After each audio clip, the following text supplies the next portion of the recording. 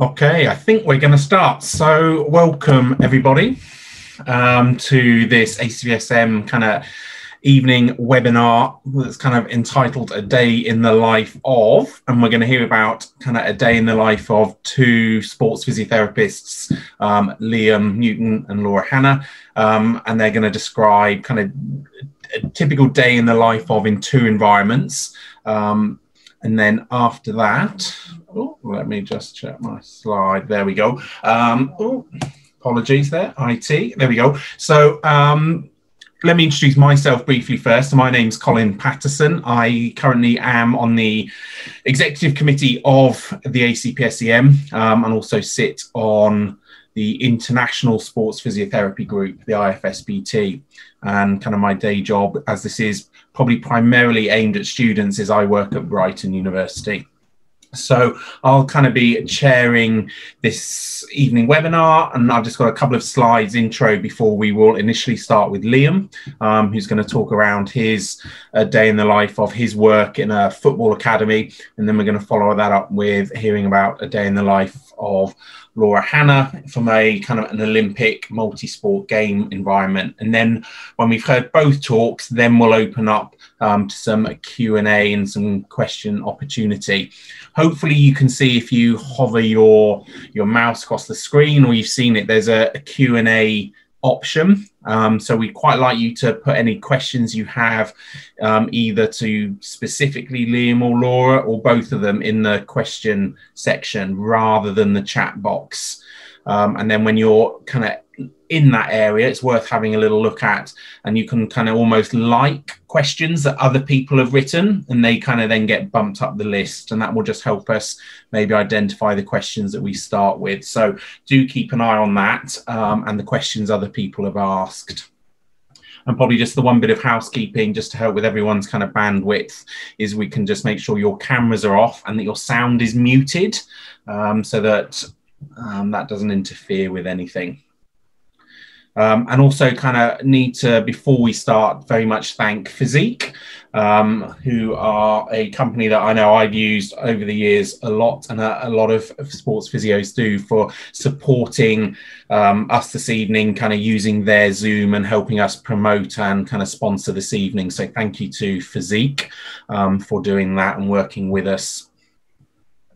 So before we start, I suppose I really want to just kind of mention, I should say, maybe remind people that we do have a kind of a professional development pathway that's very much designed at supporting people to kind of develop their expertise in the sporting context. So as a sports physiotherapist, so you might be familiar, we have different levels: bronze, silver, gold, and they very much are designed around encouraging you to do things in a, if you like, a good way to develop your sports physio career. So there's different requirements relating to how much you use reflective practice, any specific courses you need to do, shadowing experiences, and etc. And at the higher level, it requires a postgraduate master's.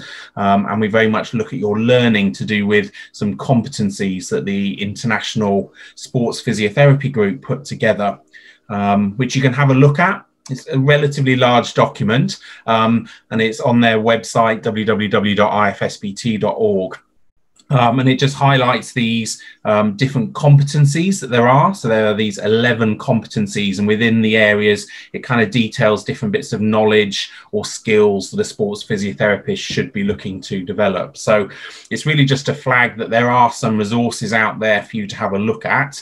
And there is this pathway as well. And this just is a bit of a summary slide to the different levels. But you'll see that even at the low level, in terms of the bronze level, which is often the first level people try and achieve, there's kind of a requirement to go out there and get some supervision and shadow people working in sport, do a sports first aid course, some other kind of useful CPD courses, and to kind of start using your reflective practice relating to sport, and then the different requirements go up there. But there's certainly more information on our website, and I'm sure, and I think Liam's talk kind of touches on elements of this pathway as well. So it's really just to flag that it is there for those potentially students, or if you're kind of an early career physiotherapist, it's definitely worth having a look at in terms of guiding what you might do to develop your expertise in this area.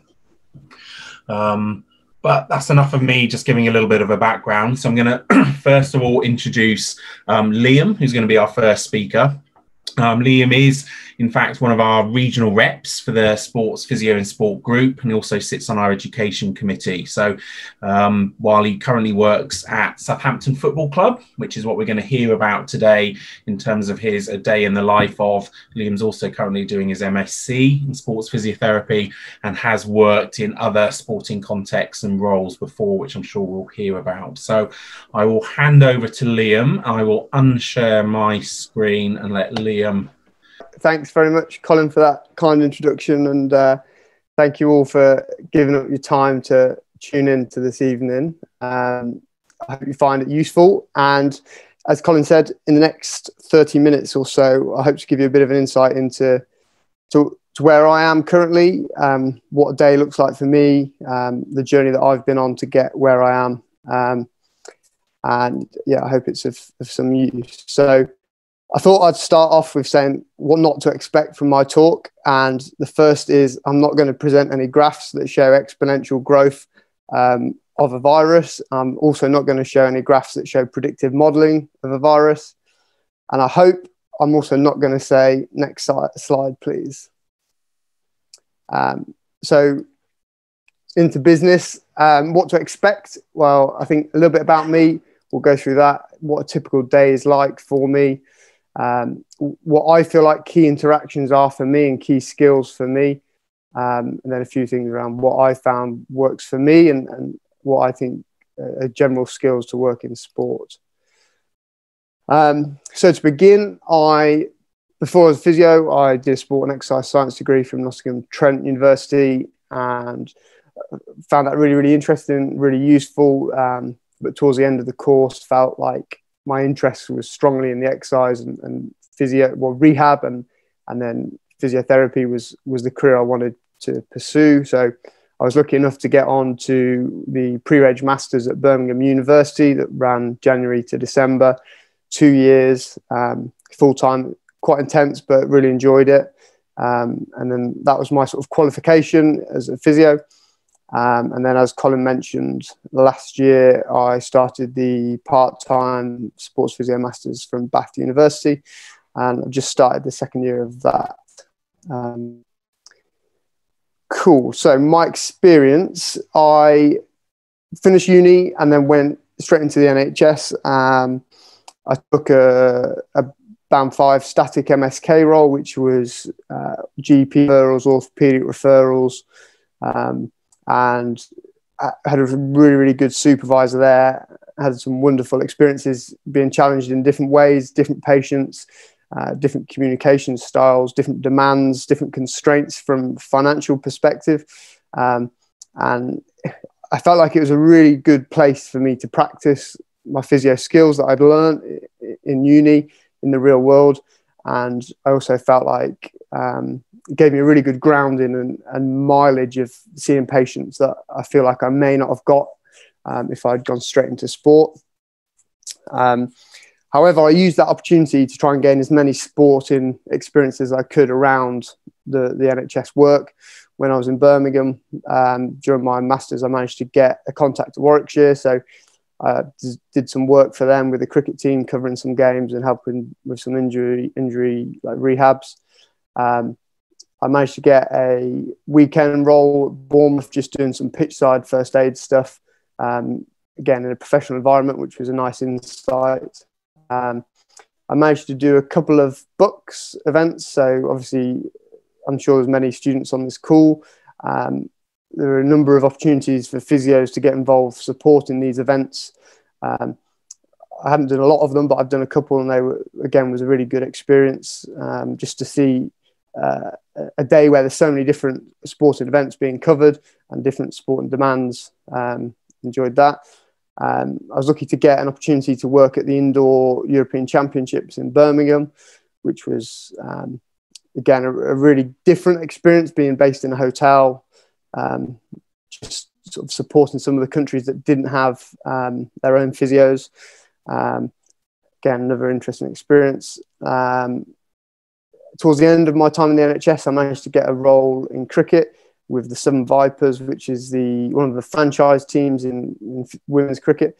And we got to the final and lost the final. The year before they won it, and the year after I was there, they won it. So probably no coincidence that me being there was probably not the best thing for them.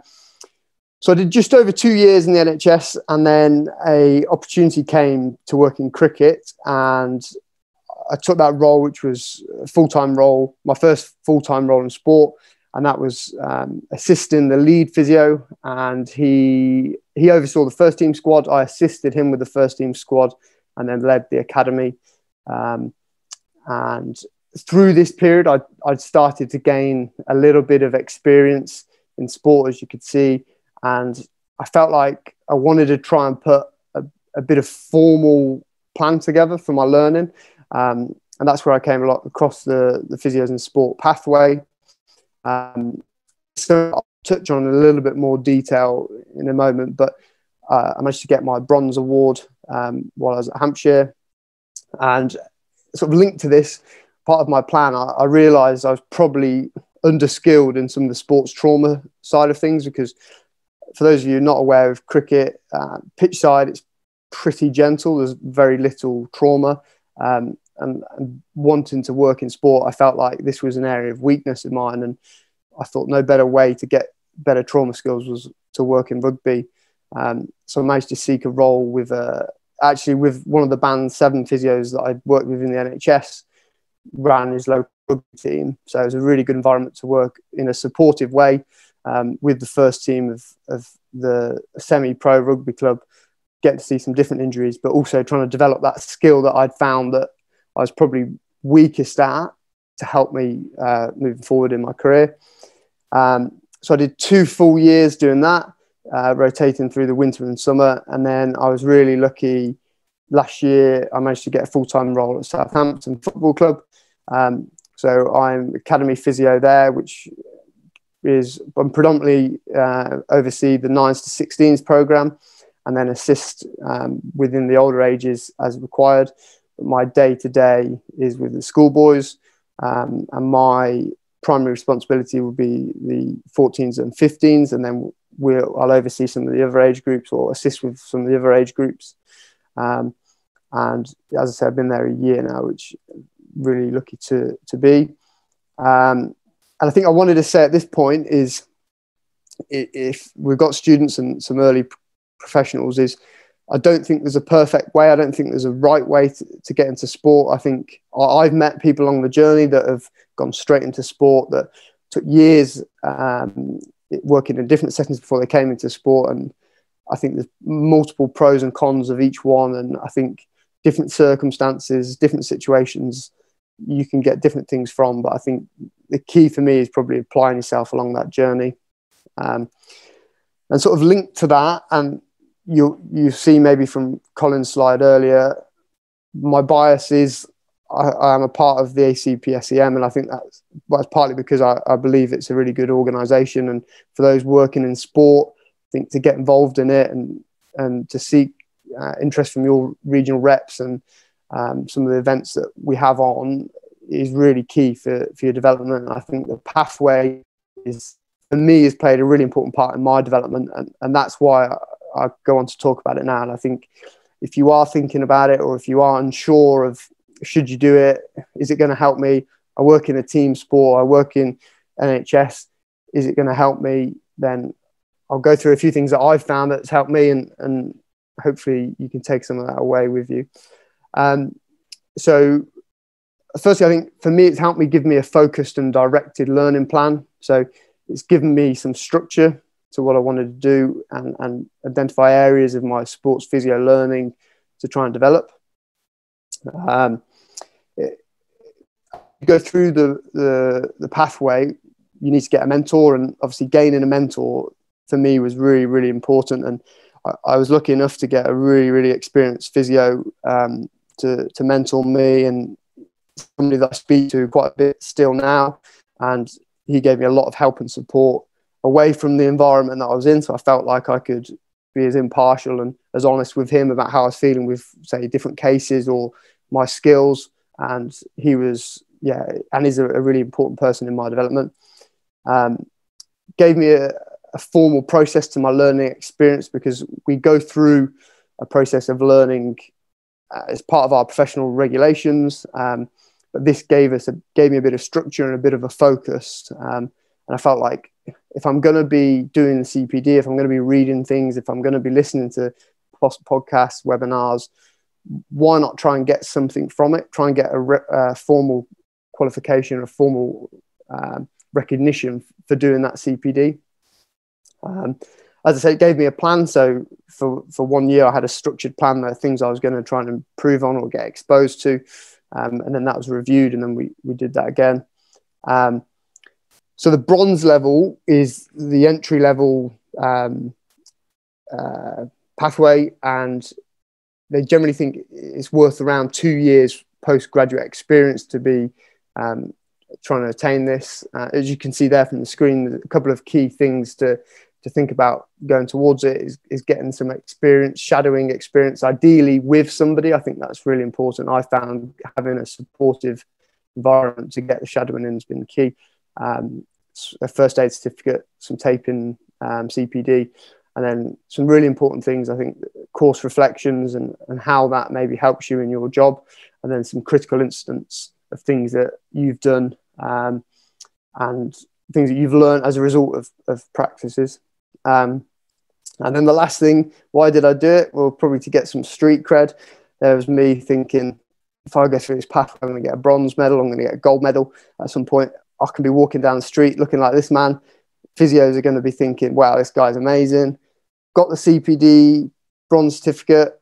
I didn't feel like that at all. But in my head, I was like, this is what I'm going to look like. And then the next day I went into work and nobody cared.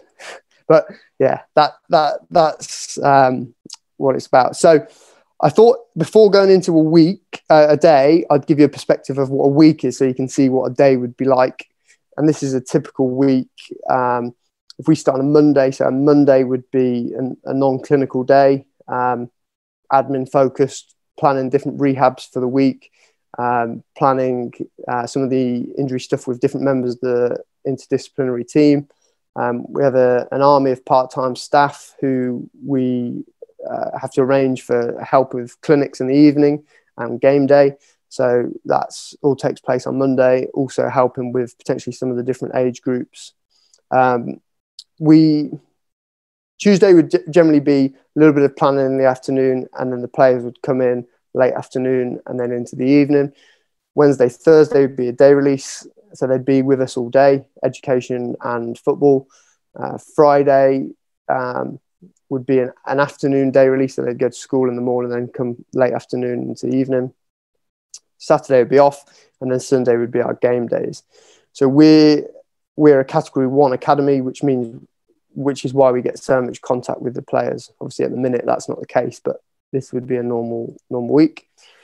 So a typical day for me generally would start around 8 o'clock, and that would involve a catch-up with the MDT, particularly the coaching staff and strength conditioning guys, around what's happened the previous day and what we're looking at today, just recapping final plans and timings. I think here flexibility is really, really important. We know that things can change quite quickly. Also, first thing, I'd try and catch up with some of the players as they're arriving, just to get a bit of an insight to how they're feeling, how are they from the previous day or the weekend.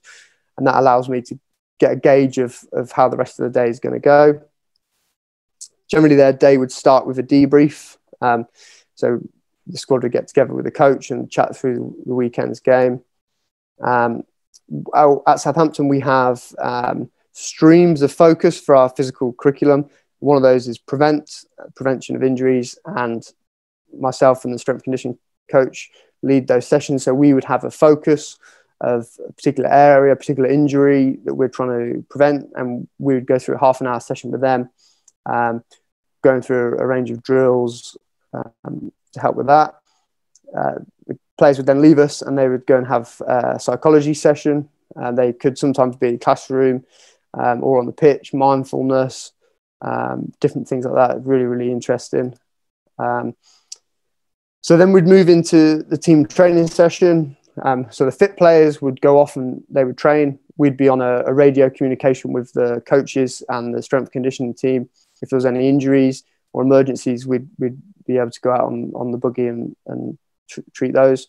And then this for me would be first day release of the week would be an opportunity to assess the injured players and then start with their rehab. So it would be the first point of my clinical journey for that week, get an understanding of where they are, and then starting with the rehab for the week.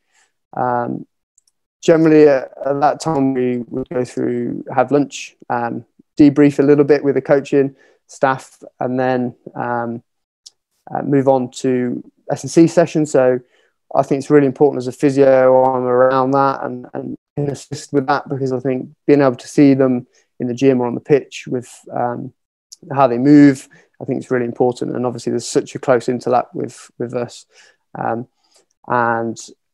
there potentially might be an injured player that can be involved in that and can be around the rest of the team that we could modify, that potentially I would then more closely watch them during the S&C or assist with that.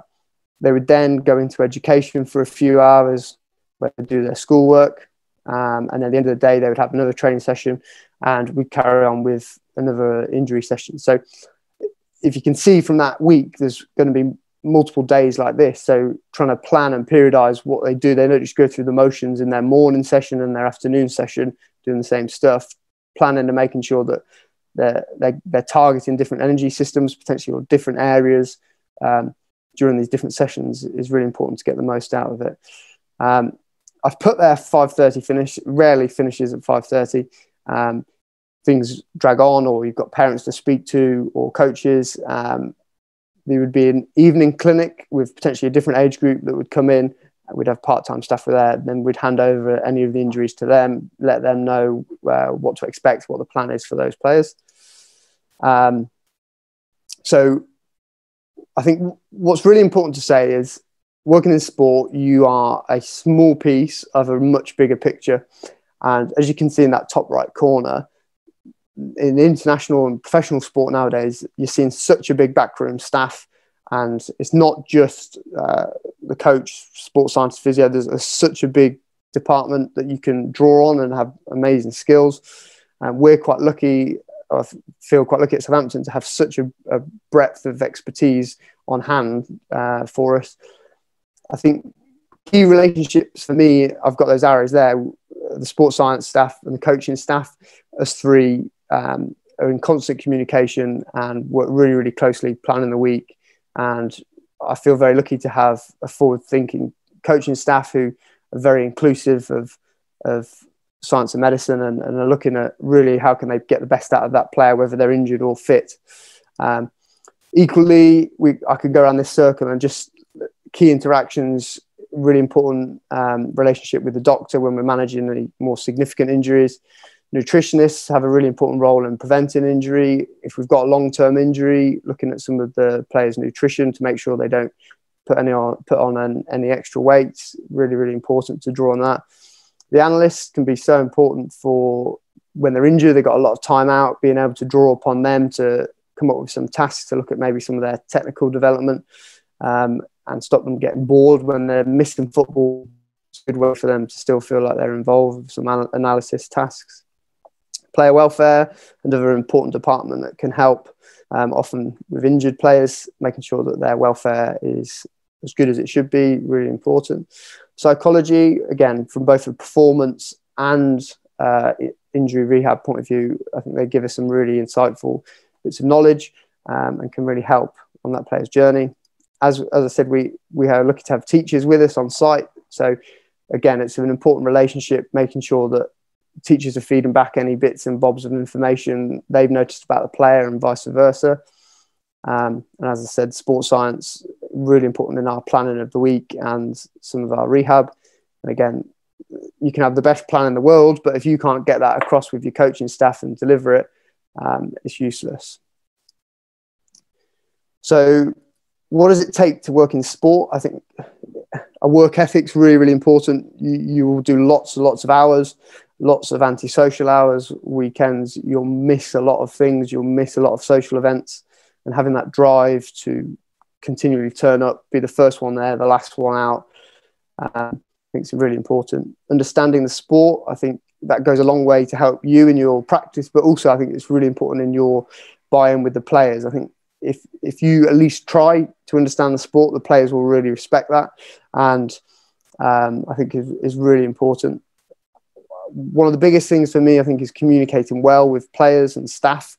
We are a small part of that big cog, and putting the player at the middle and getting the communication right, I think is really important. Having no ego, I think is, again, really important. If an athlete's succeeding, rarely is it due to us. We're a very small cog in that wheel. It's not about us. We're not in sport for us to live the fame. It's about the players. They're the one that do the hard work. Take things personally. Many a time I've been, in my previous role, abused, being the referee in the morning of a football game. The cricketers used to love it, and I would get so much abuse. But I would never take it personally. I know it was just their way of starting the day. Well, that's what, anyway, I thought they were doing. But no, it was a good way to get the boys going, get them active, and I think don't take things too personally. Showing you care, I think, is really important for the players and the staff. I think that's a really good way to get some respect. And I think having perspective and a level head, I think it's really important when we win and we're doing really well. Let's not get too carried away. And when somebody's losing and we're not doing well, I think it's hard to not be downbeat. Let's get everybody back up again. I just wanted to go through a couple of maybe less well-known areas of sport and some of the other side of things. And this is a really good blog I would recommend you have a little read of just some of the non-clinical things. And I think in sport, we're always balancing this performance. We want people to perform at 100%, to do really well. We're trying to maximize performance, and often that is weighed against safety. And we obviously play a key role there in trying to maximize performance, but not jeopardize players' safety. And I think in professional sport is different to healthcare in terms of we see a dual duty of care with medical practitioners obviously have a duty of care to their player. And also the club have a duty of care to the player through the Health and Safety at Work Act. So that we see this dual duty of care. And I've got this up here to try and explain it. So we see between the medical practitioner, the doctor, the physio, and the athlete, we have this duty of care, confidentiality with them. And in sport, obviously, we're employed by the club. So we're responsible, we report to the club. And obviously, we've got to respect confidentiality of the athlete. But also, we need to communicate important medical information on the employee to the employer of the ability to safely work. And often we'll be discussing quite important sensitive medical information with the employer who are non-medical staff. So it's important that we understand and you understand as a practitioner what you can and can't disclose to them. I think that's a really interesting area. And then also we've got this relationship, as I said, between the athlete and the employer, where the employer also has to sort of take appropriate steps to mitigate risk for the athlete.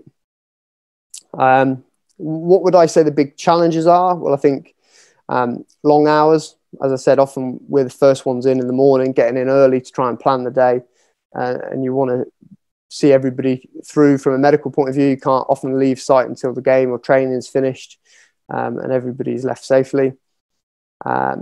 Big frustration is last minute changes to schedule. So you'll think you're off and then something changes and you're on, and then all your plans have to change. Also, you might have this perfectly planned rehab program for the day, periodized plan for the week. All of a sudden, the fixture changes and then it's all up in the air. And the coach is asking you, are they ready today? You were thinking 3 days ago, 3 days ahead, they'd be ready. So it's just being flexible with that. Often, I think in sport, we can be underpaid. I think it's a highly lucrative area in terms of there's a lot of people that want to work in it. and as a result, employers can squeeze us, and I think often that's a shame. I think a really important area is managing conflict. Often there is conflict, both from the player, from the employer, potentially a third party, a parent, an agent, etc., who may have some hidden agendas. They might want something that they're being quite sneaky about, and you've got to deal with that, as well as dealing with what's best for the player in an appropriate way. And I think also in sport, we see this decision-making and pressure on decisions. And I think knowing a little bit about yourself and how you act and how you think is really important, because if you're tired or stressed, if you're not having a good day, how is that going to change you and your decisions and how you think? And is that going to negatively or positively affect the team? Another area I think is important is obviously you're a physio, so having a sound musculoskeletal knowledge and experience base is important. I said earlier about the clinical mileage. The more people you see, the more experience you're going to get. I think that's really important. Exercise prescription, obviously, I think it's our bread and butter, and being really good at some of the basics, I think is really important. Of course, some adjuncts are really important to have up your sleeve at times to get somebody through, or to offer a different perspective. I think they're really important and it can be of high value. Pitch side training, I think in sport, you've got to be good, you've got to be competent, you've got to be sort of safe with your pitch side work. So making sure you've got a pitch side course is really important. But I think the biggest thing I could say is practicing that. There's a huge amount of de-training that happens when you finish your course and got your certificate. So training and practicing and reading some of your course notes is really important for that. Appreciating the sporting demands, I think, is really important. And what I would say is feel it. So go in, do some of the drills that the players do some of the tasks they do, to really feel what's being loaded here, what's being worked hard. So then when you're prescribing that, or you're trying to get somebody back, you've got a really good understanding of what's needed and what it takes. I think we're not going to get a huge amount of respect if you're saying, do this, do this, do this, and the players can't see that you can appreciate how tough or how hard that is. I think being a team player is really important. We are a team, and as you hear, the best teams are when everybody's working together, pulling towards that one common goal. And I think, as I said earlier, working in sport, it's not about you, it's about the team and the players, and making sure that they're in the best position to do the best they can. Now, this was a recent paper that came out last year, I think. And for me, I thought it was a really, really nice paper that sort of encompassed a number of things that help us go from when we come out of uni and we're a student and we're novice, full of enthusiasm, to where we want to be, which is that expert physio. And I think that doesn't happen by chance. It happens with a lot of hard work, and I think importantly, a plan. We know we plan so many other things in our life, and I think to be a good sports physio, we've got to have a plan of our sports physio skills. And this is a picture taken from that paper. You can see they break down sort of learning into three areas: technical, creative, and contextual. And I think they're three really important areas to think about with your learning. Are you really good at your technical learning? Are you really strong there? But then you're neglecting two other areas that I think are really important.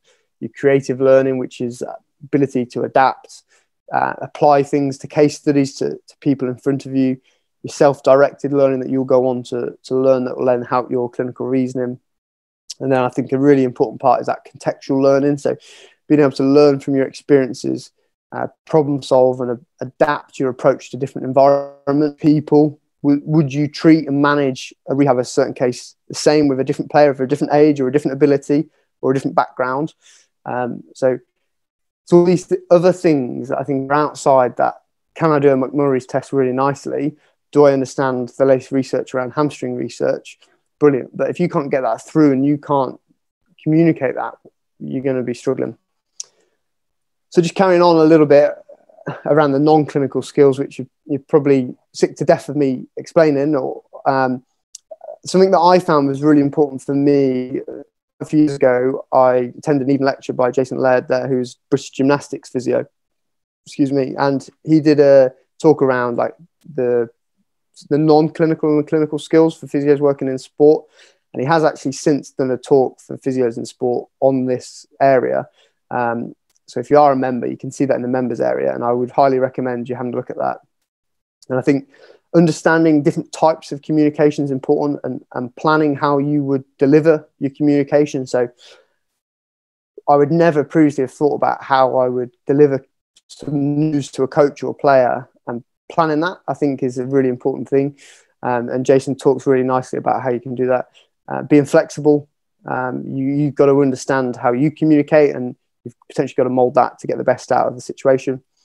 Personality types, and there are lots of them, and different organizations do different things, and understanding what you are as a personality type and what your players and coaching staff is really important for you to learn, or for you to get the best out of how you communicate with others.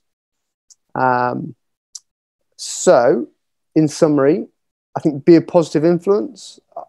I would like to hope I've been a positive influence in the roles that I've had. And often when you're touring or you're with a team on a long season, mood and morale can fluctuate. And I think if you can be that person that's really positive and brings the energy to the team, that'll go a long way. Again, I think I've said quite a few times, it's not about you, it's about the team and about the players you're treating. I think something that I've really focused on in the last couple of years has probably been more of my non-clinical skills that I think are probably even more important in sport than they would be in the NHS or a clinic-based environment. I don't think there's a perfect route into sport. As I said earlier, there's many ways you can get in, but I think having a plan is so important. And then I just wanted to touch on this last bit here, that I think looking after your own physical and mental well-being is really important. Often we're in an environment where we're always looking after others, and people are always coming to us when they're not well. So making sure you find time to look after yourself is really important in the sport or in an industry that is very demanding. And the last bit of advice I think would be fundamental. I think that's really important. My email address is down there and my Twitter's there. If you want to get in contact with me, I'm more than happy to get back to you. I promise anybody that gets in touch with me, I will get back to. Might not be straight away, but I've been given many helps along the way, and I think it's important that I help other people. So good luck and enjoy the journey. Thank you very much for listening. And as I said, if you would like to ask any questions, I'll be happy to answer those at the end. Thank you. Thank you very much, Liam, for that. And like Liam says, we're going to take questions at the end. So do keep adding some questions into that Q&A option that you've got next to chat. And you can also do a thumbs up on questions that you would like. And so the more thumbs up a question has, we might well go to those ones first. So definitely keep putting your questions down there. We've already got some really great questions, so we'll definitely come to those afterwards. And I think, yeah, thanks, Liam, for kind of setting the scene around some of the different skills and knowledge and kind of factors to do with the environment that sports physios work in. And I think I probably didn't say at the beginning, but that's really one of the aims of this kind of evening webinar, aimed at students, kind of early career physios, to kind of set the scene and get you thinking around how is sport different, or what do I need to look to develop, and to give you a bit of an insight into the different environments that a physio works in. So thank you for that, Liam. I'm just going to share my screen again briefly, although I don't really need to. So I get to introduce, when my slide changes, not Liam again, you'll be glad to know.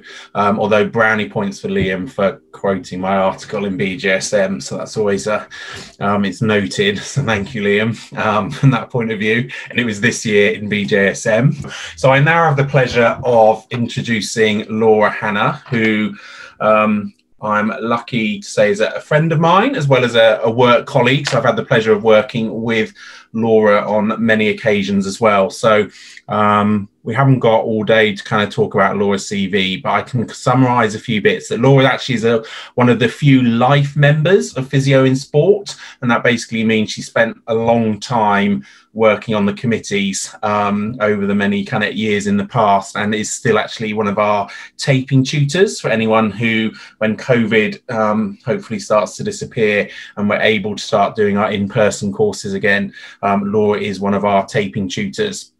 But Laura has a huge amount of experience of working in sport for a long time, and is currently a self-employed physio consultant working within kind of a number of different national governing bodies, and is currently kind of the performance lead for Team GB for their preparation camp when hopefully the Olympics takes place next year now, 21. And Laura's obviously going to kind of give us an insight into a day in the life of working at a multi-sport games, because Laura's been able to work in 5 Olympics, either as a sports specific or an HQ role, so amongst Commonwealth Games and bits like that. So she's going to give us a really great insight, I'm sure, into what it's like working in a slightly different environment again to the football environment that Liam's talked about. Brilliant. Firstly, thank you ACPSEM for inviting me, and thank you Liam. Found that really interesting and a very well put together presentation. So I'm going to talk to you about a day in the life of an Olympic physio. Firstly, Colin has done a very good job of introducing me, but I would like to reinforce some of the things Liam did with his career that I did. And as he quite rightly says, there is various ways to actually become a sports physio. I've been qualified for 33 years, so that's probably older than most of you. And I have worked in full-time sport for the last 19. But my first 10 years, I worked in the NHS. And I thought the work and the services and the support and the CPD that I got in the NHS has held me in good stead for all of my working career. It gave me lots of exposure to different. I worked at a teaching hospital, so it was a big teaching hospital, but it gave me a lot of exposure to lots of pathology. I worked initially as a rotating band 5, so I rotated around many disciplines for 2 years, some of which you may not think are particularly relevant for sport, but I can count on many hands how many times I've actually treated a chest at a major games. Without doing respiratory, which I have to hold my hands up and said I really didn't enjoy. It has held me in good stead in terms of being able to treat a chest, being able to re-educate breathing patterns when they're under stress, being able to percuss, asthma prevention, and all things like that which you initially don't think of when you first go into sport. So I would encourage people to get as wide a range as they possibly can within their circumstances. And I know, some jobs in the NHS may not be forthcoming, but if you can't get them, try and get some exposure elsewhere. After working in the NHS and during working in the NHS, I actually started working in sport, and I worked at a local rugby club and a local netball team. My ambition was to go to an Olympic Games, and I did apply unsuccessfully to go to the 1986 Olympic Games, but was told that my experience wasn't relevant enough and of a higher elite status. So I actually had to rethink about what I was doing and whether I stayed in rugby and netball or whether I moved on. And I decided to move on, and I moved into judo, which you could argue is a bit like the front 5 in rugby, and there are lots of similarities. But I changed my tack because I was aiming for something to get to, and I realised I had to change it. So I've been very privileged to been able to attend Olympic Games. I've attended 5. Next year will be my 6th. I've also, like Liam, I've worked in the Bucks environment. Again, some great experience with some great mentoring. Bucks allows students to come in and shadow, and you just need to actually contact the Bucks lead physio, and they'll be able to tell you how you can get onto their shadowing program.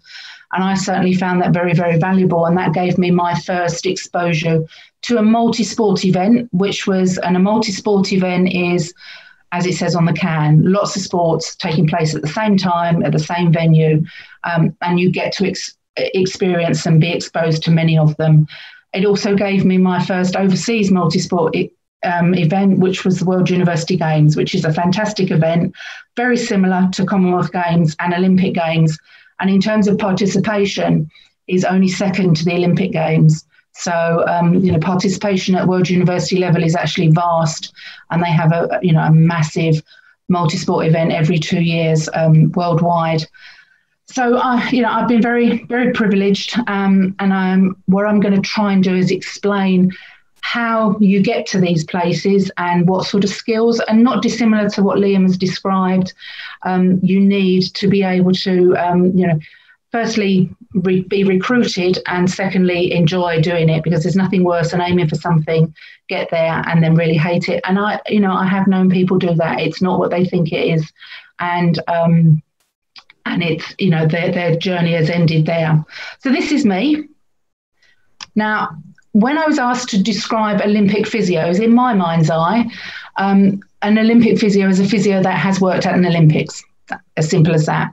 So there are 3 main ways a physio can work at Olympic Games, and these are the 3. And bearing in mind we're talking about Team GB, so everything will be tailored to Team GB, because that's what my experience has been. So the three main ways physiotherapists can work at an Olympic Games is as part of Team GB headquarters staff, and I'll explain a little bit more about what I mean by each of these in a minute. As part of Team GB sport-specific staff, and what I mean by staff is physios, and as part of the organising committee physios.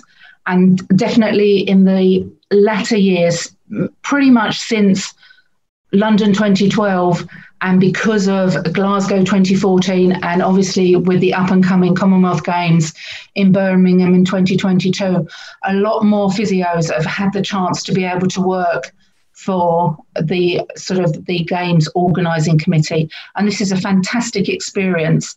And I would encourage those of you that are near qualification, or even those of you that are still students, you may not be able to work as a physio, but you could work as a volunteer at some of these games in our country, and it'll give you masses of experience in terms of where you want to go and what you want to do. So they're my 3. I'm very quickly, well, not that quickly actually, but going to go through the 3 different types and some of the things associated with it, and how you would apply or get on the pathway to be able to fulfill some of these roles. So Team GB headquarters physios, for those of you that don't know, Team GB, along with Team England, Team Scotland, Team Wales at the Commonwealth Games, they will all have a centralised medical setup. It's an interdisciplinary, multidisciplinary team that the team set up within the athletes' village that is available to all the athletes and the staff members of their team.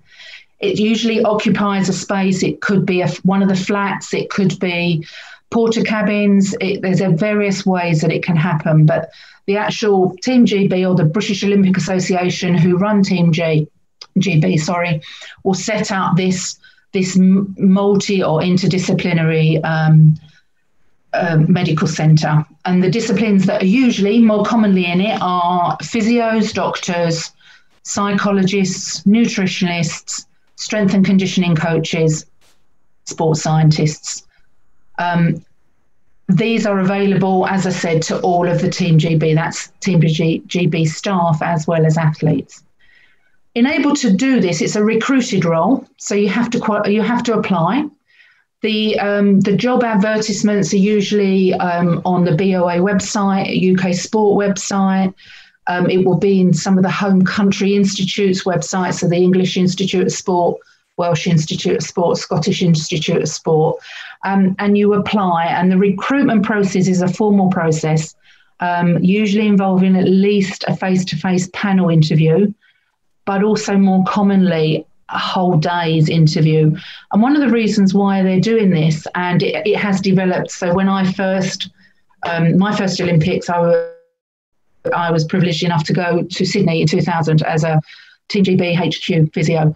And the interviews then were basically face-to-face, but as research and some of the research and some of the work that Nikki Phillips has done about recruiting and I call it soft skills, but it's non-clinical skills, have found to be very important when you build a team. And the reason why they're important is you build this team and the team has to gel and react and work very quickly, because you don't get much time to actually do all the nice stuff beforehand and gradually build a team. So, for example, if you were being recruited for the Olympic Games, say the Olympic Games was in summer next year, if it was a normal Olympic cycle, ignore the fact that it's been delayed, you may not actually get recruited into the team until the summer before. Now you think, oh, that's a year we can gel as a team.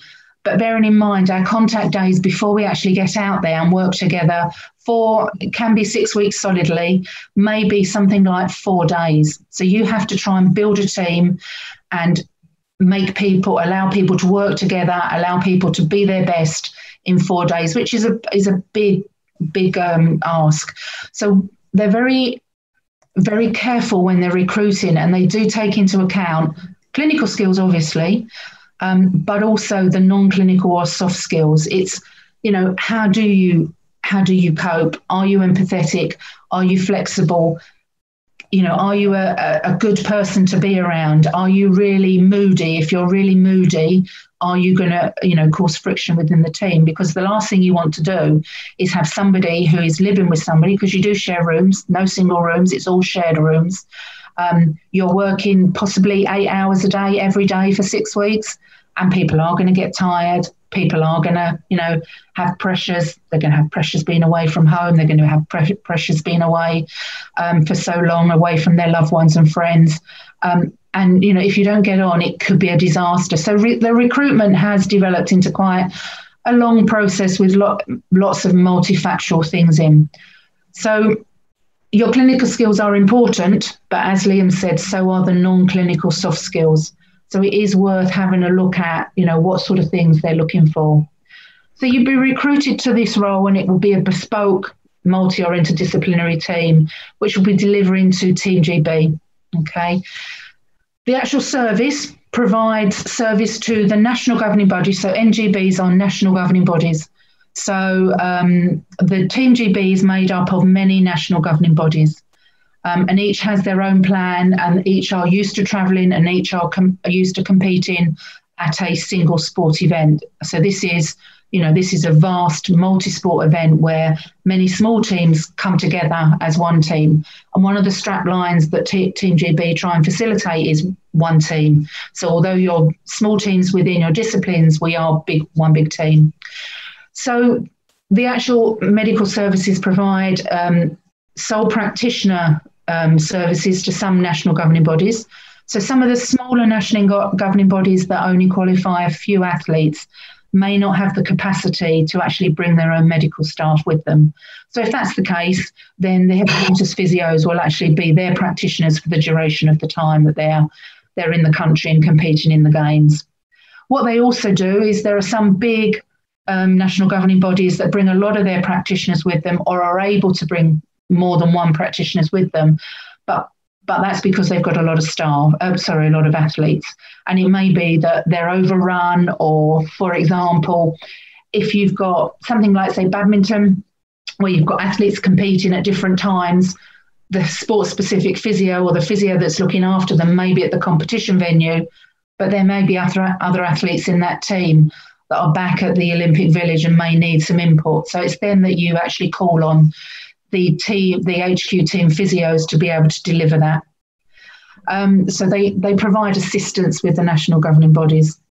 If you're a Team GB physio, you could be based in a number of places with Team GB, as the BOA have various sort of centres that they set up to allow the athletes to be able to achieve their full potential. in their performance.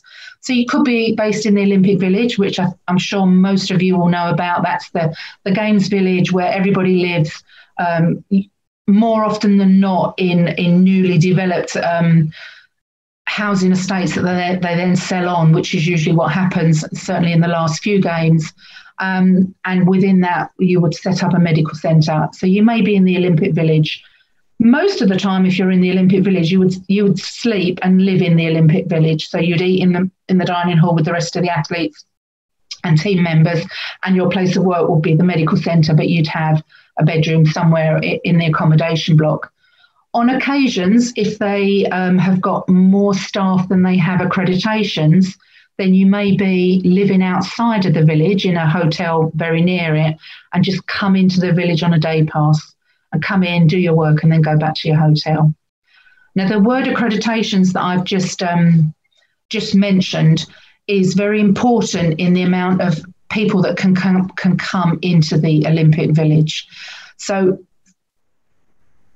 national governing bodies will qualify a certain number of athletes. So obviously, if it's hockey, which is the sport that I've worked most with, you qualify 18 per gender, okay? With that comes the capacity to bring 7 support staff. If you're someone like, say, wrestling, and you qualify 2 athletes, that may only give you the capacity to bring 1 support staff. So the number of athletes that you qualify is dependent on the number of support staff that you can bring. So for sports, for example, like football, I know women's football travel with at least 3 physios when they go away. Now, when they qualify, it may be that they haven't got enough accredited spots for all of their physios to come, because if 3 physios come, then it may mean that there won't be as many coaches and there may not be as many managers. And each sport can decide what staff they can actually bring within their accreditation. So sometimes they actually sleep outside in a hotel and then they just come in on a day pass and do their work and then go home again. So that's an option sometimes with the headquarters staff as well. The hotel that you sleep in is not usually very far. The other place that you may be positioned if you're part of the HQ staff is the preparation camp. Now, I think since 1986, I think it was the first preparation camp, the BOA have always held a preparation camp in the time leading up to the Olympic Village opening. And this allows the athletes and the teams to come into the country earlier. It allows them to acclimatise. It allows them to do quiet training. And it allows them to concentrate on just their final preparation for their performance.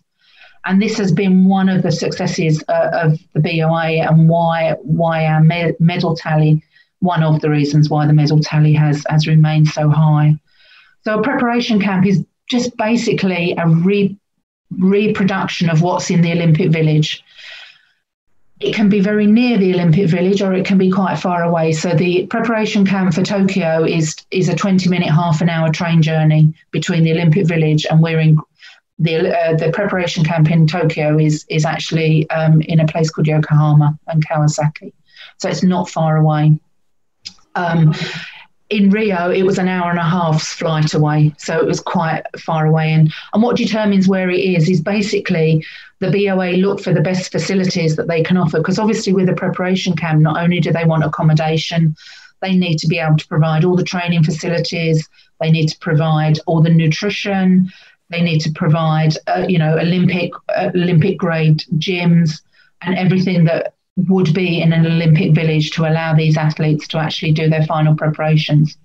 And when I say quiet training, what I mean by quiet training is Team GB athletes will only have access to these training facilities. So they're not trying to share it with every other nation in the Olympic Village, which will be looking for the same, to try and train in the same venues that they're going to compete in. So it's a massive advantage if you can do your last week, 2 weeks of training in the country where you're going to compete in under the same environmental conditions. But obviously along with that there is a need for the service delivery, and that's where again Team GB will have a headquarters and an HQ physio service along with doctors, nutritionists, psychologists. and the whole lot that will be in the village. So again, that may be somewhere where you are placed if you are recruited into the headquarters staff. And then the last place that you may be placed is something called a performance lodge. And again, through experience, the BOA will always have what they call a performance lodge. This is a place quite near the Olympic Village. They usually take over a school, but it's a ring-fenced space that can be used for many levels. It can be used for extra training. So they usually set up an Olympic gym. They usually have some area where there's rehab. There's lots of areas for recovery. There's areas for more treatment. And there's also areas that will enhance what's not in the village. For example, a swimming pool. Some villages have swimming pools, some villages don't. But the BOA will set up what they call a performance lodge so that it gives the athletes the capacity to be able to access facilities that they may normally use in terms of recovery and training. It also provides good nutrition. So if people are struggling with the village food, which some are, and some do, it means that there's a good source of nutrition that they can go to. It also provides some space for people to work. For example, all the analysts are based in the performance lodge. So again, they don't need to be in the village. They live outside of the village. They don't take up accreditation numbers when they're not needed. And most importantly, it does provide a space for the athletes to meet their friends and family. Friends and family are not allowed in the athlete village. So the only place you will be able to meet them will be outside somewhere in a cafe or a bar. But you don't need to, because the BOA have a performance lodge, and they basically are put on an entrance list, and the athletes can actually come and meet their friends and family in this safe, secure space. And there is also, a physio service. So again, you may be in one of those venues delivering your service as part of the HQ team. Prior to going, and also, in terms of developing the team, we do have face-to-face time, and we do try and find as much information out about each other as possible. What does a good day look like? What does a bad day look like? If a good day looks like this, can we make it even better? If a bad day looks like this, what do you want us to do? Do you want us just to ignore you, or do you want us to do something? Because I know personally, if I'm having a bad day, if somebody keeps saying you're not right, what can I do? It makes my day even worse. So, if people know that, and you've talked openly about with your team, then you can actually act accordingly. It also means that you can get to know potentially who you're going to be sharing with, and try and get to know them better. And it also means that you can get to impart information on what you need to do to look after yourself. And that may be, a bit like, as Liam mentioned, you do need to look after yourself. The days are long, not always busy, but long. I'll go into what a day looks like. But, you do need to look after yourself. What do you need? Now, I know what I need, but it may be something very different to what somebody else needs. But, if you know that they need to go on a run every morning, then if you're the one doing their scheduling, you don't put them on the early morning shift so they can't go on a run, or you don't if you don't have to. So it's just getting to know you, but also in that period of preparation, you are given sports that you'll be looking after. And that will be a mixture of sports. It'll be a mixture of sports where you're the sole practitioner that you're delivering services to, or it may be a sport where you may be the point of contact for an existing sport-specific practitioner. So rather than everybody going to the one person, the lead physio, everybody has their fair of sports and they're the people they go to. And that might be to arrange ice baths, soft tissue, massage, or availability for them to see doctors if they haven't bought their own doctor. It could be anything.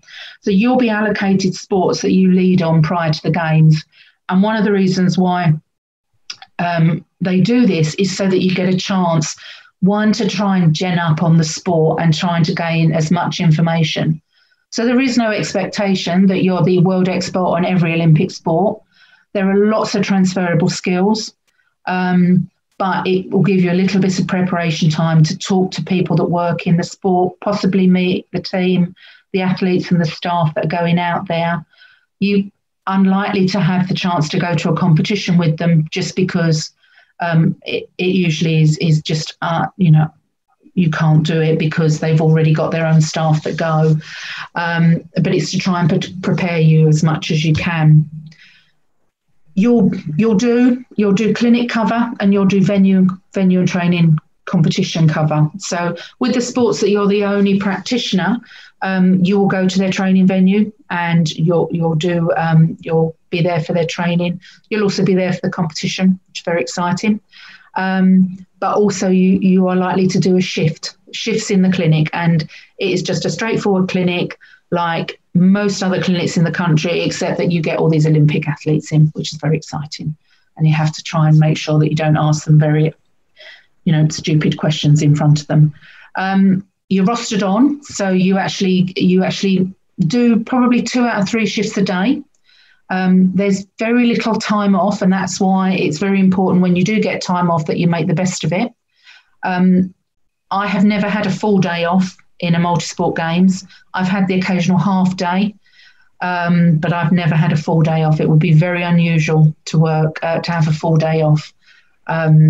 So you usually, as I say, do 2 out of 3 shifts. Some of those, hopefully, they're consecutive.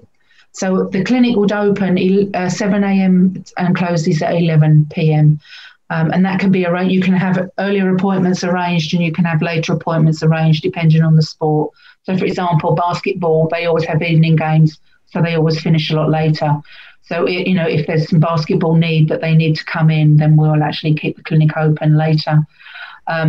If there's an early morning sport, or a sport that has to leave early because their venue is a little bit further away and they need to see somebody at 6 a.m., then that can be arranged. But the normal working day is 7 a.m. to 11 p.m., of which you will do 2/3 of that. And it could be the first 2 shifts. It could be the last 2 shifts. Occasionally it's the first shift and the last shift. So, you might get a little bit of downtime in the afternoon, but other than that, you're working at the beginning and at the end of the day. And as I say, you work continuously through the games. So once your sport is finished, and usually what happens, if you're given 2 lead sports, you'll be given one that competes at the beginning of the competition period, because the Olympics is over 2 weeks. And then once they've finished competing, you'll be given a sport that is competing at the latter half of the games. So that you mix between sports. So even if your specific sports are finished, you will still be doing shifts within the clinic, because the clinic will continue to be manned. So that's what a Team GB HQ physio looks like. Now, a Team GB sport-specific physio is also another physio that is part of the Team GB, and they travel to the games specifically with a team or a sport, and it's usually their full-time day job. So, I worked in hockey for 17 years. So I went to a few Olympic Games, and I worked predominantly for the men, and then latterly with the women. But so I would be the physio that goes with the hockey. So basically you just treat your team. So it's a bit like a normal working day at the English Institute of Sport, or the Welsh Institute of Sport, or the Scottish Institute of Sport, or at a national governing body. They provide services in HQ, so all of the national governing body sports-specific physios can use the HQ setup. They discourage people from treating in their bedrooms, which is what people usually do in a sort of a single sport championship.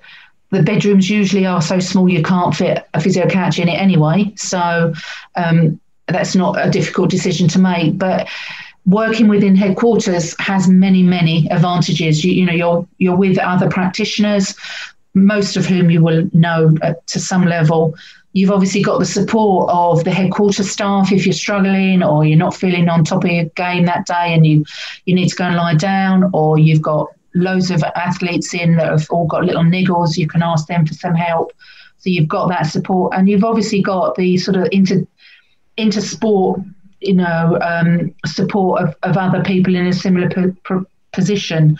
There's many a time that I've been in headquarters and you've been treating your athletes and you're looking around as you do, and you've got a track and field physio, or you've got, a taekwondo physio doing something. You think, wonder what they're doing. So you go and ask, and lots of exchange of ideas, and there's lots of things that you can transfer into your own practice. I've certainly used some of the techniques that they use for wound care in cycling. I've used them in hockey, because we get similar wounds, and it's silly things like that you don't think about. But when you're standing next to a couch where there's a cycling physio looking after all these wounds from the velodrome, and you think, oh wow, wonder why they're using that, because we could use that in hockey, or we could do this. So it's a really good atmosphere and environment to work in. You're as a sport-specific physio, you're unlikely to work with any other sport, because you're only there to work with your sport. And again, a bit like the headquarters, 9 times out of 10 you stay with the team in the village. But on occasions you might have to stay outside and come in on a day pass. But most of the time you stay in the village. And when the competition finishes, your work finishes, because you're only there for that competition. So some sport-specific physios, so for example, swimming finishes at the end of the first week. There's a thing where you can actually you can swap people on accreditations. So the athletes have the right to stay in the village for the whole of the games, but the staff don't. So as long as there's some staff left behind to make sure their athletes are behaving, some staff are actually asked to leave the village and are put up in a hotel or go home, because their accreditation can be handed on to a sport that comes in at the latter half. So even though your competition is finished, it may be that you can't stay in the village, and you may either have to go to a hotel outside the village, or you actually are sent home. Harsh, but it does happen. So that's the second type of physio position. And then the third one is the organising committee physio. Now, as I said, there's a lot more opportunities for this because of all the multi-sport games that have been held in the UK. It's a volunteer recruitment. You do go through a recruitment process, but it tends to be remote interviews. They look at your CVs. You tend to be appointed to either work in a clinic or at a venue. And again, in a Commonwealth Olympics, Paralympics, there is something called a polyclinic in the village, which is like a mini hospital. So it has all the specialties. So it has physio, soft tissue, it has radiology, scanning, pharmacy, family planning, ophthalmology, dentistry, primary care. It has beds, that you can stay in overnight. So it's like a mini hospital. So the organising committee has to man that. So it may be that you're put into the polyclinic. It may be that you are providing physio services at a venue. And basically, you're providing the physio service to all of the nations that are participating in that competition. You are unlikely to see any GB athletes, because GB tends to be as independent as possible and self-reliant as possible. And you're unlikely to see any of the bigger nations where they are doing exactly the same. It's mainly the nations that don't have the capacity to provide their own medical support. And you can get absolutely all sorts coming through your door there, and lots of sign language, because they don't speak English, and I don't speak any other language than English. But some people may even argue I don't speak English. But so it's good fun, can be a bit challenging. There obviously are interpreters there, and obviously their description of injuries and stuff, it could be that they've had lots and lots of chronic injuries. You usually see a lot of chronic injuries because they've never had the capacity to have things treated. So they're actually you can make really good gains with that, because you don't actually have to, treat them all singing or dancing, because they just haven't had the treatment. Most organising committees, when you volunteer, ask you to volunteer for a minimum, and the ones that I've done have been a minimum of 5 to 8 days. And the reason that is basically finance, because you're provided with uniform and you're provided with food. And so if you've got one person for 5 days, it's going to be a lot cheaper than 5 people for 5 days in terms of uniform. So there's usually a minimum number that they like you to volunteer for, but there is no maximum number. But bearing in mind you're volunteering, that may be what causes you to stick a smaller number. And you're rostered onto a daily shift. You usually do one shift. It's usually a 6 to 8 hour shift, and you usually stay in one place. You just come in, you do your work, you go home. So, but the recruitment are at different levels, and a lot of it, not all of it, but a lot of it is mapped to the ACP SEM levels. So they'll look at that. I certainly know when I was recruiting for HQ members at the Commonwealth, I will be mapping it to silver/gold. You don't have to have it, but it is mapped to. So it's worth, even I'm not discouraging you to go, not apply, but it is of value to know what they are, because all of the recruitment is mapped to it. So there are 3 types of physios. Okay, a day in the life can be very varied. Okay, I'm going to talk you through. I'm going to talk you through a headquarters physio role. Okay, so as I've said before, 2 out of 3 shifts. Okay, if you're allocated to a sport that's training, you'll go along with the sport to their training venue. As I've said before, you have to fit into the team very, very quickly. Your communication needs to be very flexible, because you're communicating with athletes that you may know very little of, and you're obviously communicating to members of staff and coaches that they may not know you. They may be used to another physio, and you've just stepped in for the competition. So you do have to be quite flexible. You do have to be aware of how they like to be communicated. And if you're unsure, then you ask. It's the best thing to do. If you're unsure about something with the athletes, you ask. I've not found any athlete that doesn't like talking about their own sport. And you just admit, I noticed this. What does this mean? Or I noticed that you do this in warm-up. Why do you do that? They love talking about their sport, and coaches love showing you their sport. I've had a fencing lesson. I've had a wrestling lesson. I've had a trampolining lesson, because they love talking and teaching you about their sport. So take advantage of it. It just increases your exposure to various experiences. So you would know the night before what bus you're catching. So the buses go from a central point where all the athletes go on. You know where they're meeting. You may meet them for breakfast and have breakfast with them, and then go along to the transport mall beforehand. It may be that you have to just pick up some physio stuff from the physio room. So it may be that you meet them at the transport mall.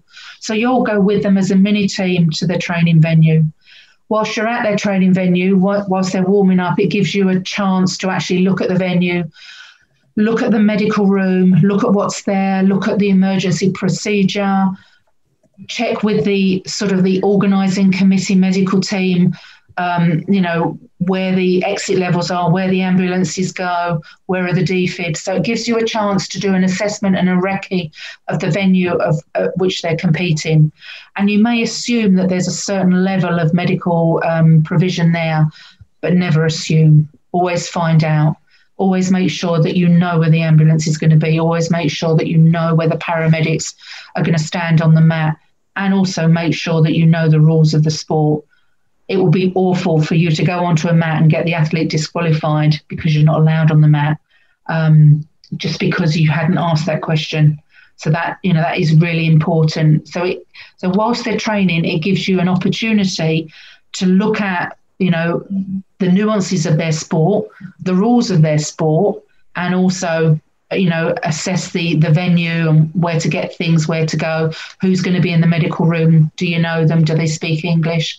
If you run out of strapping, is there something where you can get some strapping from, or, where do you get ice from, that sort of stuff. So it gives you a great chance to recce and also to look at the sport. Am I running out of time, Cole? Okay. I'll whiz through quickly. So that would be if you actually go to a venue and training venue. Obviously, competition day, you've got your rules and regulations, and you would know them by now because you would have actually gone to a training session with them. If you're in the clinic, It's basically whatever comes through the door. So you could see a fencer for one treatment and a wrestler for the next, but it's whatever comes through the door. And you may be doing, routine treatment, but you also may be looking after them in the ice bath, or putting recovery boots on them, or giving them soft tissue massage, or anything like that. The picture shows, there's a picture there of a physio couch in a horse stall, which is where I used to do the treatment when I was looking after the equestrian in Sydney, and that's where we set up the sort of the physio room in a horse stall next to the horses. Clinical stuff is probably the tip of the iceberg. There's many other things that you'll be asked to do and put your hand to doing it. You could be doing morning monitoring for hydration. You could be setting up equipment. You could be putting, recovery boots on. You could be setting up or cleaning or supervising ice baths. You could be the coffee monitor, or you could actually be the receptionist for the day. So it's, you do need to be flexible. You need to be happy to put your hand to everything, because it's not busy all of the time. As I said, they're long days, but sometimes they're not busy. So sometimes you're in the clinic and there's not too much to do. And you can't go away from the clinic because you're on duty. So, there is often lots of CPD done. There's lots of things that you practice with each other, or, you have the opportunity to do that. So, there is a learning opportunity.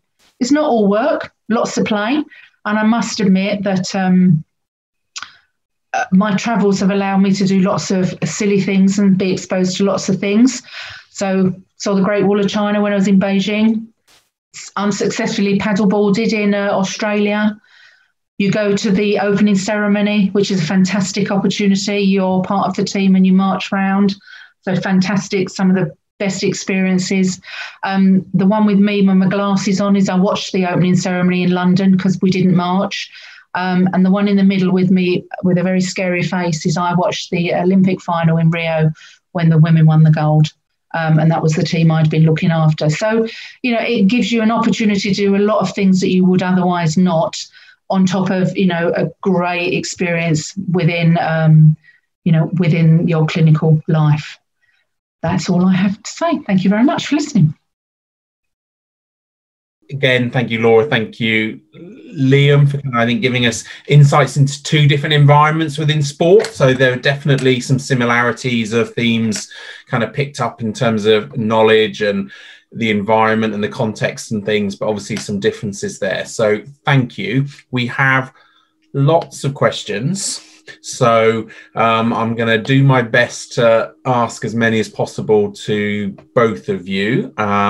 So we'll kind of go for short answers where possible, just to allow us to get through as many questions as possible. I might chip in as well with the odd answer. And I know just some of you might think all my questions been answered. So I know I've answered, and Sian Knott, who is the chair of our education committee, has kind of answered a few questions already. So just because we thought we could answer those, because they're slightly maybe less related to the topic of the evening. So we're going to start with the first one, and I'll hand it over to Liam initially, and then Laura, you can chip in. So how do you go about volunteering / shadowing at clubs? So that came from Louise, but has been liked by quite a lot of people.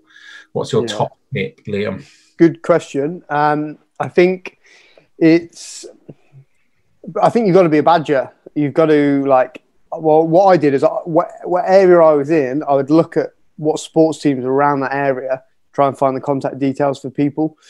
It might be that in your area there's loads of really good rugby teams, or loads of really good, say, there's a judo centre. So look at what's around your area and then send some emails. And I used to think if they had a good looking website and they look quite a professional outfit, they're probably going to have somebody that's that you could work with. And I think a big thing is trying to find somebody that is already working there as a physio that you can work under, rather than trying to go in and lead something as a newly experienced or student physio.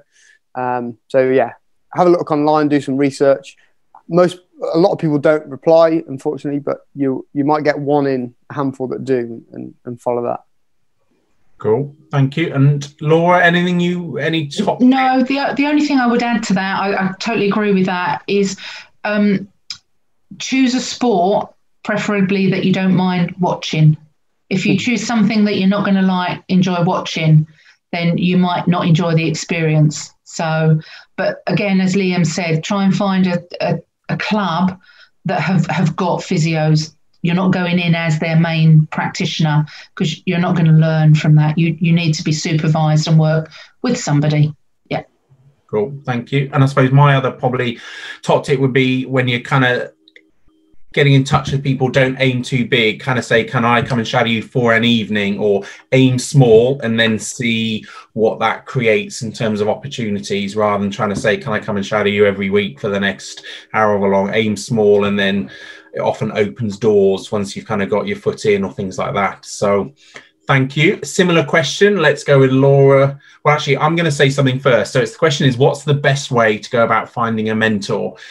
Good question, Sally. Again, lots of people have ticked yes, and that is a challenge. And I would say that as a group, Physios in Sport, we are doing our best to try and promote how we can go about do this. But I would certainly say the CSP recently have developed their own mentoring kind of program that you can access via their website, and sport is one of the options on it. So we are encouraging our members to try and sign up as mentors, but so that is one place to now start to look at. But I'm going to go Laura first, and a top tip on finding a mentor. They don't have to be the best thing in sport. You can have a mentor that is somebody that is only just a couple of years in front of you in terms of exposure. You don't have to have somebody that's all singing and all dancing. So again, don't aim too high. A good mentor that's local as well, because if you're remote, then the only way you're going to communicate is Zoom or via email. Whereas if somebody you work with, or somebody that works at a club near you, you're more likely to be able to meet them for a coffee, or even meet them in their place of work and get some shadowing at the same time. I'll hand that over to Liam, although Liam's probably going to get about 60 emails because he's handed out his email tonight. Mentor. But Liam, what's your top tip? I would agree exactly with that. I would say, again, don't aim too high, because often the people that are England football physio don't have the time, unfortunately. And potentially your physios in sport, if you go on the website, you'll see that, and their job will be to help you find somebody or mentor you. So I'd say that would be my top tip with that. Cool, thank you. Slightly less career related, but I'll go with this one. Top tip on any recommendations for furthering S&C knowledge as a BSc physio.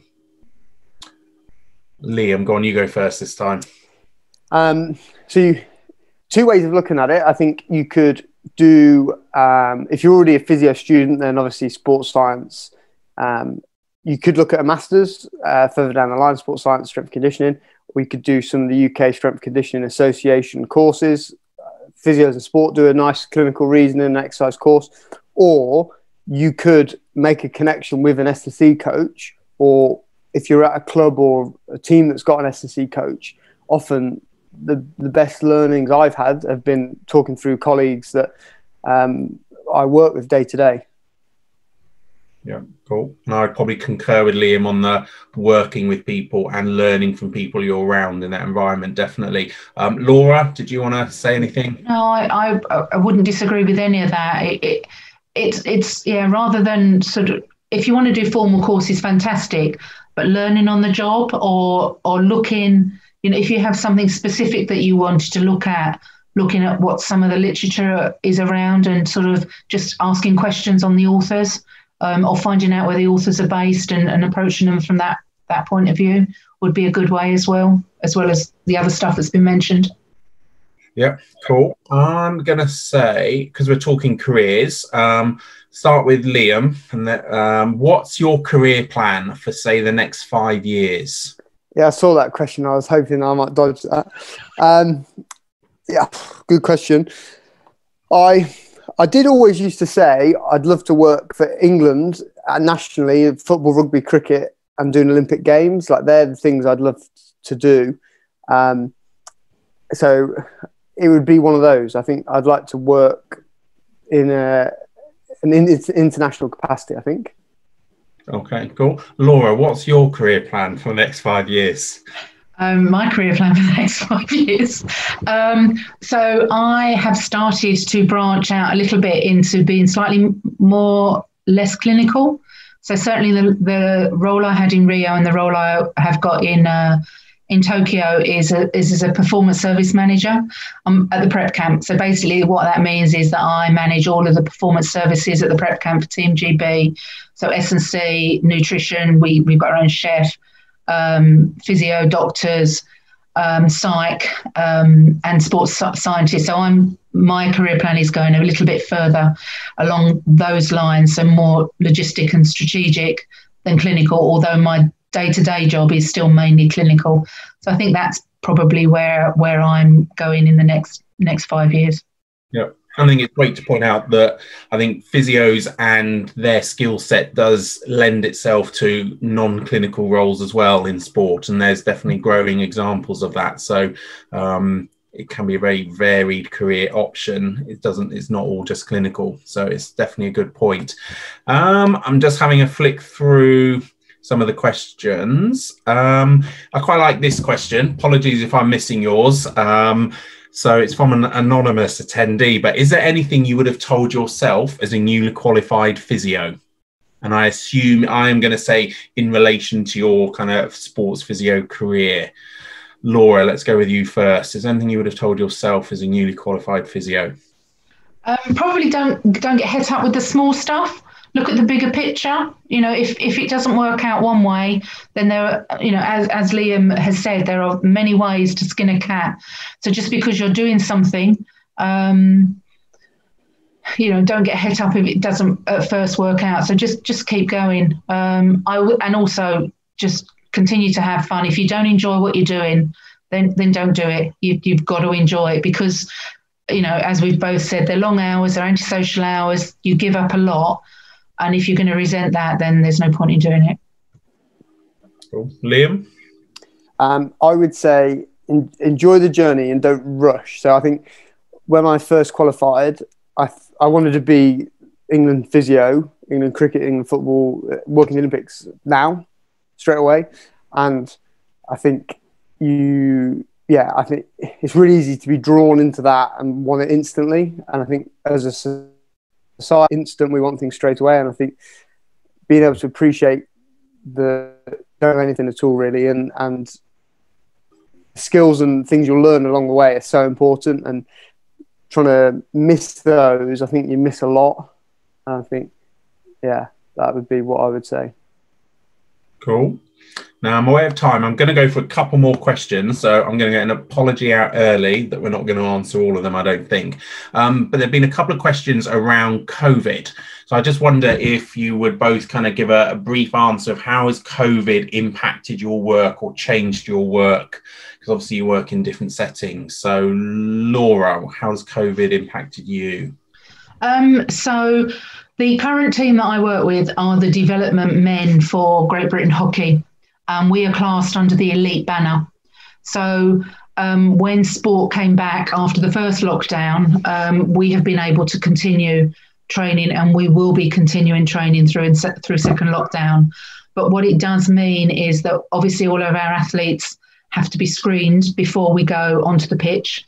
So they have to answer a certain number of questions and have their temperature taken. We've had many athletes that have had to self-isolate because most of my athlete population are at university. So, we've had loads of self-isolation, and they've been really good. Nobody has come with any symptoms that could be attributed to COVID that we've had to turn around and send home, because we have said we will be very conservative. And if there's anything that we suspect, they're on their way home. For the initial part, when we went back, I wasn't allowed to treat anybody. Hockey deemed that it was emergency treatment only, so it was only limb or life-threatening treatment that we could give. Me standing on the sideline in an apron, a pair of gloves and a mask is very inconvenient. But it has to be done, and I'm getting used to it, and I'm getting used to the visor. So there are adaptations, but the important thing is that we're safely training, and that's a lot better than some sports. So there have been some changes. Cool. Liam, how about in your football academy? So we have temperature, we have questionnaires, symptom questionnaires that everybody has to fill in before they come to work, both as staff and players. So we need to make sure nothing comes up with those, and then temperature check-in of the players, and making sure the coaches have got all the PPE, us wearing all the PPE. Lots more meetings online, so we're only doing like essential stuff at the training ground, and the rest of our role is at home. So it's very different, really. Cool. Let me see. Question, I'm going to go for Laura on this one. So I'll go one for Laura, one for Liam, and then we might have to call it a day then. So question is, how did you balance working full-time and then taking time to work on the Olympics as well, was the question, Laura. So did you kind of want to touch on the balance potentially around how that worked for you? It's sort of fitting it in. It is a balanced, tricky situation. As I mentioned, there's if you're in a clinical role, which certainly I was, sort of the first Olympics and the last few, I've been more strategic.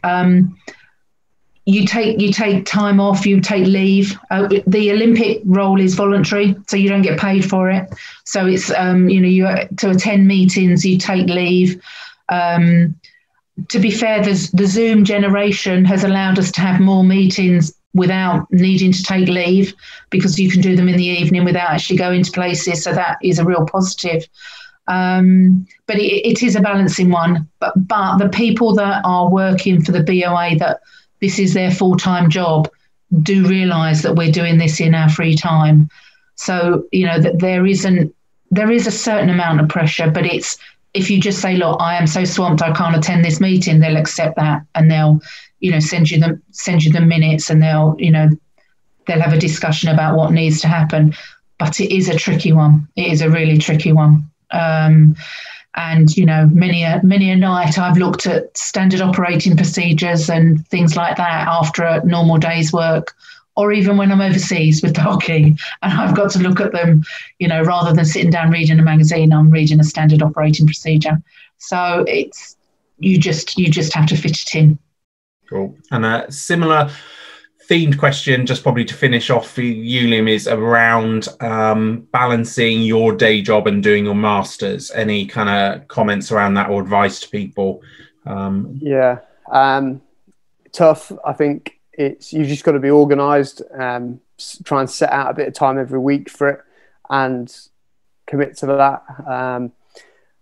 Just make the most of opportunities. If you're on an away trip, the bus journey can be a good chance to do it. I think trying to just be disciplined, set some time aside for it each week, and don't get down if you miss stuff one week. The good thing about that masters that I'm doing is quite flexible. So it's tough, but you've just got to, I think, get a routine as best as possible. Yeah, cool. I think I'm going to go one more question each, and then we're definitely going to go. Liam, do you, is it someone, this is from Ethan, who's a big Saints fan. So we're going to go to you on this one. Do you find taking a more hands-off or hands-off approach when managing, treating athletes? And a short answer. Yeah, I would say with the younger people, definitely hands-off. I think try and promote good habits, and with the older ones, is probably a bit more hands-on. Cool. And last question for Laura. How do you deal with targets or performance measures within sport and potentially being vulnerable job-wise if, for example, a player doesn't recover as well or is prone to injury? Yeah. Not an easy one to be a short answer, but try a short answer. Say that again. How do you deal with the challenge of targets or performance measures within sport and in your role being vulnerable job-wise if the player doesn't recover as quickly or they get re-injured again? And is it your fault as the physio or not? Fortunately, it's not my fault as a physio if they get re-injured or rehab. It's a team rehabilitation, so there is never one person that's blamed. So my job, I obviously have my own targets, but they're not put down as 70% of the team have to be fit all the time. We don't have those targets. Each athlete has their own interpersonal development, and we are part of that, and we work with our athletes to try and help them achieve that. For example, robustness, flexibility, that sort of stuff. So we know what they are and we work with them. My targets aren't 7 people have to be fit out of 10. I don't have those sort of targets, and it's always teamwork. It's never one person. I think, and that probably is the challenge of the culture of sport, and but actually kind of the examples I think you and Liam have talked about, or good practice in sport, is that there's very much a teamwork environment, and there isn't a no blame thing. It's everyone together. So in terms of injury, in an ideal world, it doesn't just fall on the doc or the physio. It's actually the team approach. So I'm going to stop the questions there. I'm going to share one more slide in a second. Take this opportunity to thank Laura and Liam again for their time, their presentations, and to hopefully answering your questions. And I know we haven't answered all your questions, but hopefully the ones we have probably touched on some of the questions that we haven't got to answer. If you really do have a burning question, please do email us at the ACPSEM. So just go for admin and then use our address, and the email address is very much on the website. So that's admin@physiosisport.org, I think, but look on the website and do the admin address. And I'm just going to share one screen temporarily again, one slide, just to flag, is just to kind of say, keep your eyes peeled, because we are in the COVID times looking at moving our introduction to sport course that we used to run in person to online. So in 2021, keep your eyes out, that we will be looking at a design where there'll be presentations that you can watch in your own time, and there'll be a follow-up kind of live Q&A session with some of a panel based on the presentations that you've watched. So we're looking at launching that, and that will cover different topics to do with some of the things spoken about today, such as anti-doping, recovery, kind of reflective practice, return to sport things. So all kind of links to what we've heard about today. And if anyone is already going to the virtual Physio UK, which is next week, where Sian and I and Nikki Phillips are running a networking session on the Friday morning. I think it's at 11:30. So that's Friday the 13th. So obviously, if you're already booked onto the conference, you're welcome to come along to that networking session as well in the morning. Otherwise, it's definitely time to go and grab your hot chocolate or whatever you're going to do this evening. Thank you again to Laura and Liam, and I hope this evening has been useful for you. And like I said, do get in contact with us. And obviously, thanks again to Physique for helping to facilitate this. And have a good night, everyone.